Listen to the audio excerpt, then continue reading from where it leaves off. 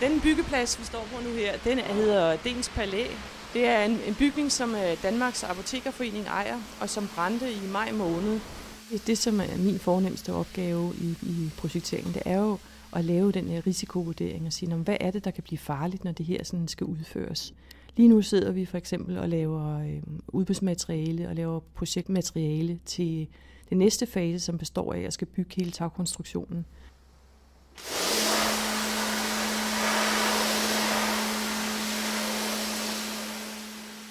Det tog brandvæsenet en uge at slukke branden, og efterfølgende kom der så et ret stærkt skimmelangreb i bygningen.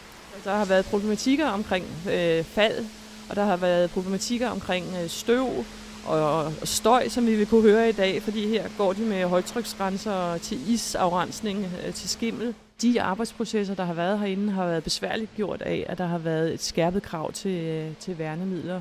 Og dem, der går herinde nu, som laver skimmelafrensning med is, er også påbudt at bruge dragter og masker. Det er den nedrivning, vi havde i sommer. Det var lidt hårdt.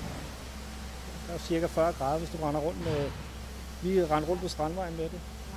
Det er ikke sjovt. Udfordringen ved at være koordinator i projekteringen er jo, at der sådan set ikke rigtig er nogen, der ved, hvad opgaven egentlig går ud på. Så meget af opgaven er jo egentlig at opdrage, hvis man kan sige det sådan, både bygherrer og rådgiverne, og sammen på en eller anden måde definere, hvad er det for en opgave, der skal udføres her. Før at vi starter med at bygge herinde, har jeg jo været med i projekteringsfasen. Jeg har rent faktisk været med til at skrive de afsnit, der handler om sikkerhed i udbudsmaterialet.